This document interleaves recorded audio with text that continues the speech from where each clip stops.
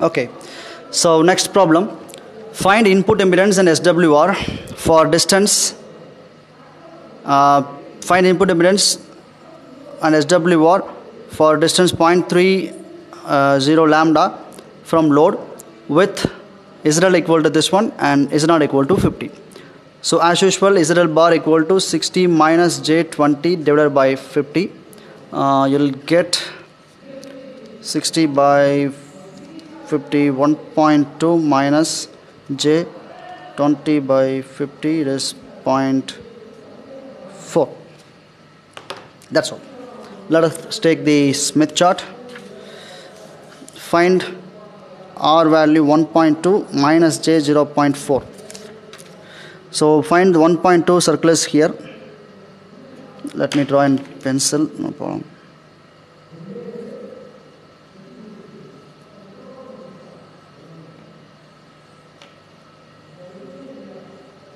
Since this reactance is negative reactance, you have to find the reactance in the bottom half. So consider the value over here, and the 0.4 value is somewhere lying here. So this is the 0.4 value over here. So intersection of these 2 points is nothing but ZL bar value.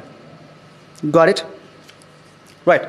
So once we found ZL bar, the second thing is we want to draw the SWR circle, and since it is looking very close, so you have to draw it carefully. I'll take the Smith chart outside and I'll draw this because my camera is again disturbing. So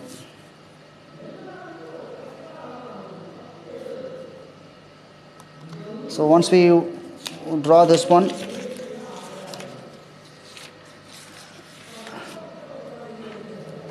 sorry, again it goes somewhere.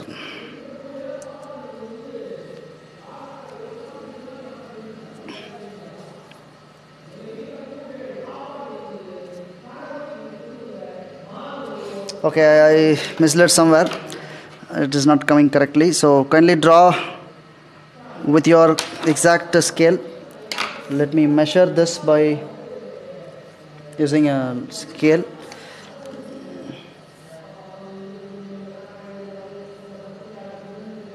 Closely 1.5.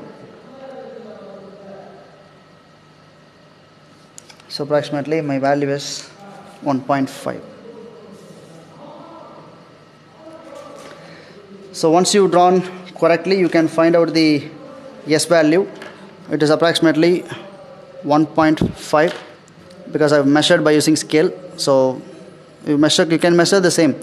Measure the length of this one and keep it here, and that will nothing but the S value. Any of the way we can find out. So since my camera is disturbing, I have found the second half way. So right. So this is the first thing. We have found the S value is 1.5. And we want to find out input impedance from load. It's located 0.3 lambda. Note that we have a load somewhere here, and we want to find out the input impedance, and the input impedance is located from the load is 0.3 lambda. It means from load we have to move towards generator side by a distance 0.3 lambda. So first thing, we want to extend a line from the load. Take your scale. My scale.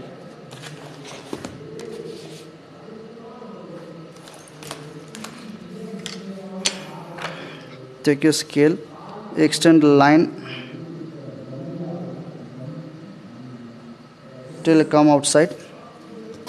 Since we want to move towards the generator, we have to move this way, because towards the load is inside, towards the generator is outside. Right, so we know that a complete circle is 0.25 lambda. So if I move from here to one complete circle, again I will come to this place. It means I traveled 0.25 lambda. It means I traveled 0.25 lambda. And again I want to move 0.05 lambda, isn't it? That will give you 0.3 lambda. So from here I want to take 0.05 distance. So from here to here 0.1, 0.02, 0.03, 0.04 and 0.05 somewhere here. Correct? One full circle is 0.5.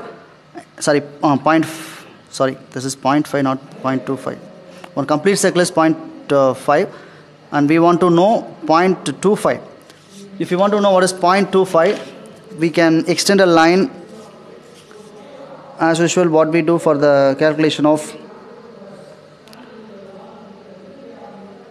normalized admittance. So it means from here to here the distance is 0.25 lambda because we have divided the circle. It means the distance is 0.25. We want to add 0.05 lambda from there. So from here move distance 0.01, 0.02, 0.03, 0.04, 0.05. Since it is not exactly here, 1 point below this, so we have to keep the location over here. So this is the exact location of the source impedance ZL bar. And the circle passing through this one, sorry, this is not ZL bar, this is ZS, source impedance we want to find out. Right? So don't get confused with this line. I have drawn, this is for an understanding, this is not the exact value. Or if you are good at calculating, you can move from here to 0.3 lambda, you will reach somewhere here. This is up to here. This is for just an understanding, this is not the problem. Okay. So this is the exact ZS point because we have moved from load to 0.3 lambda to reach ZS value. From here to we have moved 0.25 here, 0.3 lambda here, and that is given the value like this. So the value is 0.9, upper half means it is plus J, reactance passing through is 0.4. So this is your ZL bar. So from this we can calculate what is the actual ZL by multiplying with Z0. Similarly, that's all. There is no need to find out the admittance value. Correct? So simply this will give you the input impedance or the source impedance by moving the 0.3 lambda distance. So this is the another case of the problem. Okay. Right, we'll see the next problem.